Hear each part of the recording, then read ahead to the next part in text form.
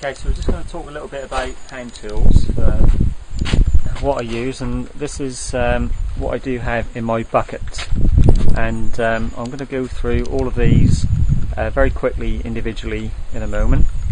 There is one thing that is missing from my sort of like chisel collection. That is a joint and chisel or a plug and chisel, which again I do have one, but I don't tend to use it so much nowadays. So if I was to start off with obviously the main thing, the brick trowel. When I first started, I started with WHS. This is the London pattern, which was the first trowel I had, and then I went to the wider ones, which a lot of bricklayers do use. This one again served me for, this style I should say, not this one, but this style served me for quite a while, and it was only, I would say, the last 12 years that I actually picked up my first Marshalltown or Philadelphia style one, and kind of not look back. I really do like this style now. You can see this one's quite worn. This is another one that I had in my bucket, but you can just see that this one has like worn down just a little bit from there. So it's now from 11, it's just gone down to about a 10-inch, which is for me just right. This one's slightly bigger, which I bought off somebody, hence a little bit more on there. Tried to scrub it clean. And it's a resin handle, which is better in hot conditions, and again still nice, good for block work, and I'll just pick up a little bit more mortar. We have the pointing trowel, which if you look at the repointing videos 3 and 4, you'll see me using this one just for filling in joints. Again, handy little tool, and always in my bucket.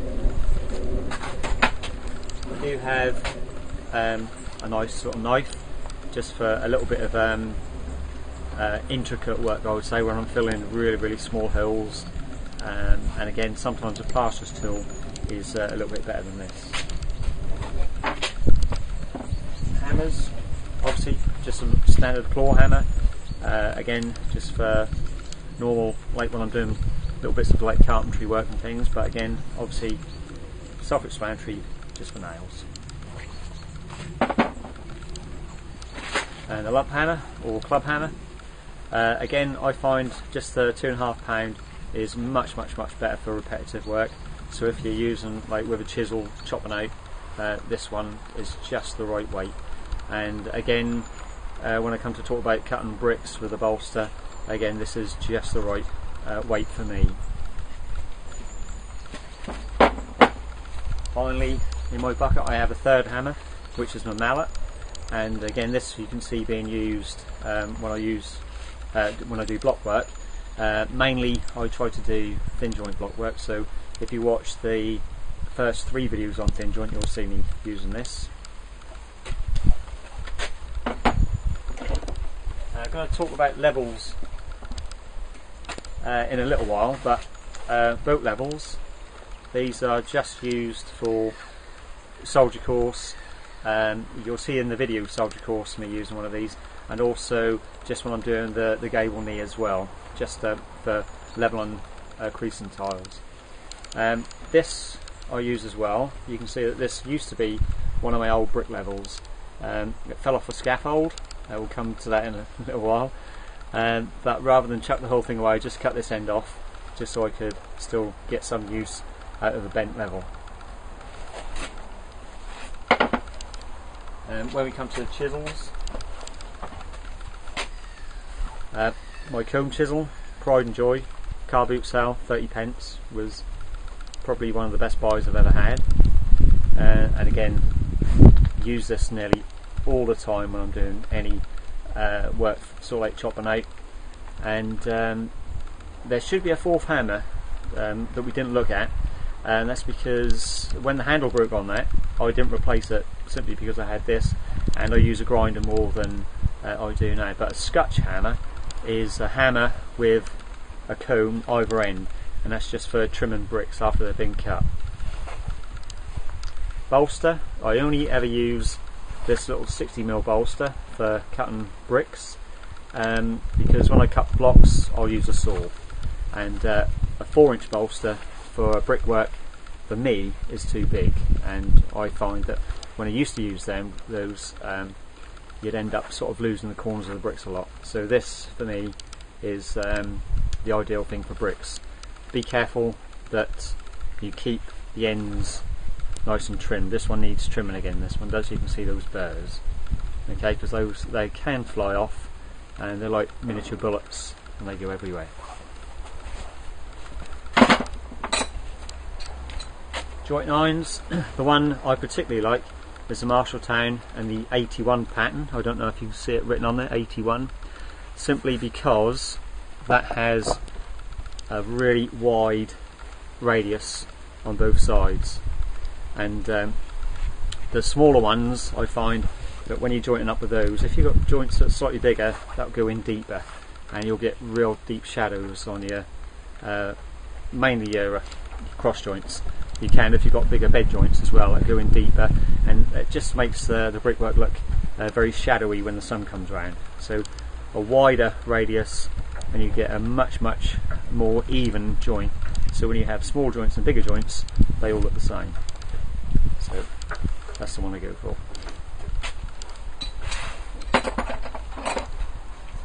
You'll also see a bevel in my bucket, and that is obviously for when I'm cutting angles, mainly on gables, and again you can see me using this on the video cutting a gable funny enough.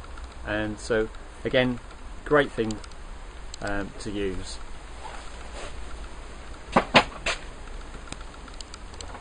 When we come to corner blocks, again we have the normal corner blocks just on brickwork, and again you can see on one of the last videos that went on the porch cavity walls, you'll see these on both ends of the wall, but I do like these little wooden ones.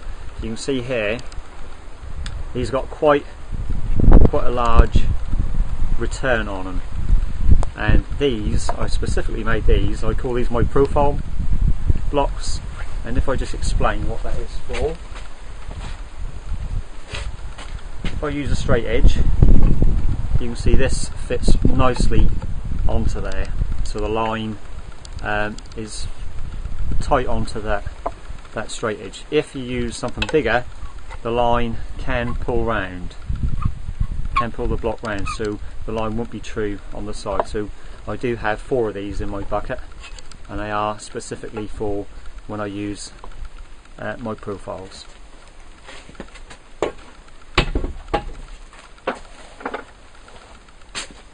Always have 2 tape measures, because you'll always be using one, and if, as I'm sure happens from time to time, you get grit in here, or someone stands on, or it just won't go back in one time, you don't want the rest of the day struggling without one, so you always have an emergency one in the bottom of your bucket. So always have 2 tape measures.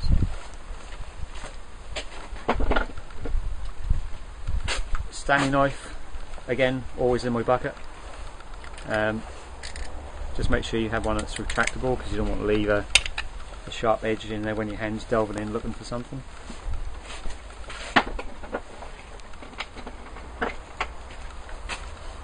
Always have plenty of pencils, and obviously a sharpener for obviously the square carpenter shaped ones. I always have my piece of wood for flush joint, and again if you look at the video flush joint, you'll see this being used on bricks that are obviously like reclaimed ones, or with an uneven arris. You can't use a joint iron, so you'll definitely want to be using a flush joint, and this is the best way I find for you getting a flush joint.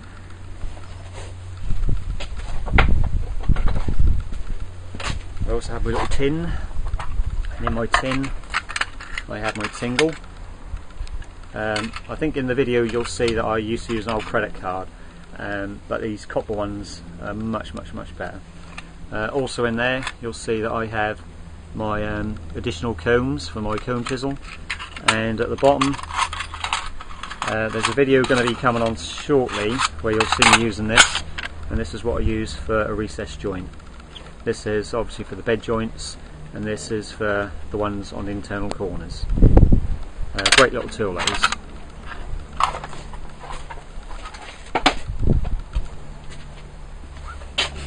Always have a brush, just for finishing off your brickwork, nice and light. What would be a real soft one? This one isn't too bad. I've just purchased a much softer one, which I will be using in the coming videos. That's much better. And finally, when we come to lines and pins, you'll see that I'll always have my lines like this, because if you have 50% of your line on each of these, if you come to break your line accidentally, you don't want to be joining it with a knot. So what you're going to do is you're going to chuck away half of your line. So I always have all of my line on one pin, so if this was to break, say 3 meters down the line, I'll only lose 3 meters of line. And again, the thing I want to say about lines is you want to be hitching them. So when the line comes over the top and towards you, you want to be doing this. You want to be looping it like so, and then put the head through the top, and then you'll get what you call a hitch. So if the line does fall on a scaffold, that doesn't go all the way down to the bottom. And again, I would always be looping it near the edge, just so I get about that much line. Okay, and then all of this, what you've just seen, goes into my bucket. Now the bucket I've had the same bucket now for 20 years, and again, this is how I have my bucket. So if we just watch as I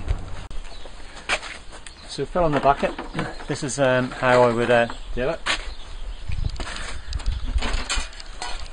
I'd have my trowels in one section with my knife, and normally my brush, which I'm going to put my new one in now. So at the end of the day, I could just quickly look, and I knew straight away, just by counting the handles, if anything was missing. Exactly the same with the hammers. I could just look, and again, I'm just looking for 3 hammers, and these are so quick and easy to get out of your bucket, rather than have everything in your bucket and trying to find whatever you're looking for, and taking 3 times longer than this does. And again, there's a bit of a space in there, so this is ideal from a boat level. I'll put that in there. I then have my metalwork section, which is all my chisels and anything that is metal. They all go in there, and then I have the last section for all my bits and pieces. And as I said, my spare, because this isn't going to get used very often, because I'm going to use this one all the time until this one does foul up one day. So this will go in the bottom. That will get ready for the top. I then put my corner blocks in.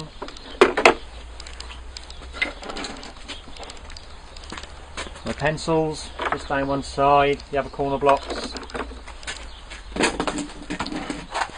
Then I have my tin, my Stanley knife, and my flush jointer. So then that leaves us with our line pins, and I like to put the line pins on the handle. And here we are hitched up, as we mentioned before, and I like to put that in there just to keep that, so if they do get damp, they tend to dry out nice and easy there, rather than stuck in a bucket where they can tend to remain a little bit damp. And again on this side, just do another hitch on here. So again, just remember how we did this. We just loop, put the head through, and there we have a hitch, so it won't come off. So just loop it round there once, have a tape where it's going to be there. And again, you probably saw, these are what I call my braided lines, and if we just have a quick look at these. These are a real nice braided line. These ones you can see are a cheaper quality, and I keep these ones and I use these ones for just having like a guideline up the gable. One thing's maybe a little bit of setting out as well, but actually for brick and two I won't use these ones. I will use these ones. Okay, so again, just put that there, and because these ones aren't going to be used for bricking, I ain't too worried if they do end up, because they're metal, the pins are metal obviously, I'll put them in my metal part of the bucket as well. You may have seen this as well. Just a little story about this. When this one fell off the scaffold when I was doing a chimney and bent it, what I do now, I have this here just for, I used a small one just to demonstrate, but I put my 1200 level in there and so it's on the scaffold, easy to use, and that's how we use that. Right, okay. So now we come to the levels. I have three different sizes. I use my 600. This one you'll see being used a lot on the arches that I do, just because it's nice and close and easy to use on, I'll say, a little bit of intricate work. When you're raising like normal corners and that, then again just the normal 1200. And when I'm transferring levels, if I'm not using my laser level, I do have this 1800 one, which again you can see is quite a lot cleaner than the others. It doesn't get used half as much. One thing I will just point out is that you will never find any trowel marks anywhere on any of my levels, and that is because as I tell everyone, this is probably the most expensive part of your hand tools, so the last thing you want to do is keep banging it with a trowel or a hammer, because you'll just shorten the life of them. Now, speaking of the life of your level, these are previous ones that I had. Obviously I used this one for a while until I wasn't very happy with the bubble, so I bought a new one, but you can see that I never ever throw these away.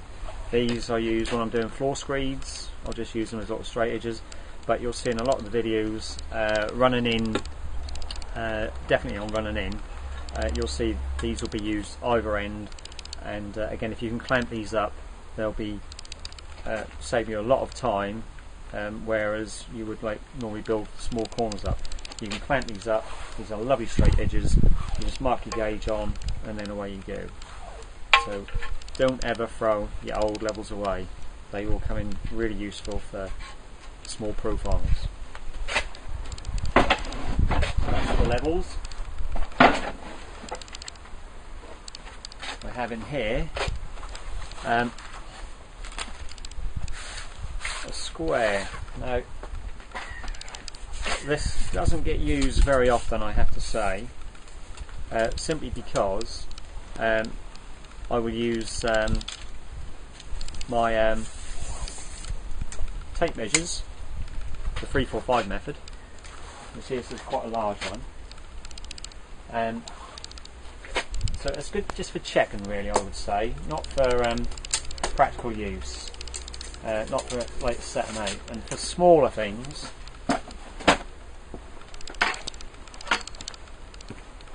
On one or two videos you'll see these tool that I designed just for the twisted pair, so you'll see this on the videos Twisted Pair 1 and 2, and also on the Twisted Arch number 1, which is the pairs going up, so you'll see this being used. Obviously we do have the brand new ones as well, and again you can see they can be adjusted just to be square, so they can be a much smaller square, I would say, for brickwork, rather than using that larger one. This one is for like internal walls, I would say. If you're doing like stud work or internal block work, you can put this up against the main wall just to go 90 degrees off your internal wall. So again, that does have a use, but you see how clean it is. It doesn't get used very often.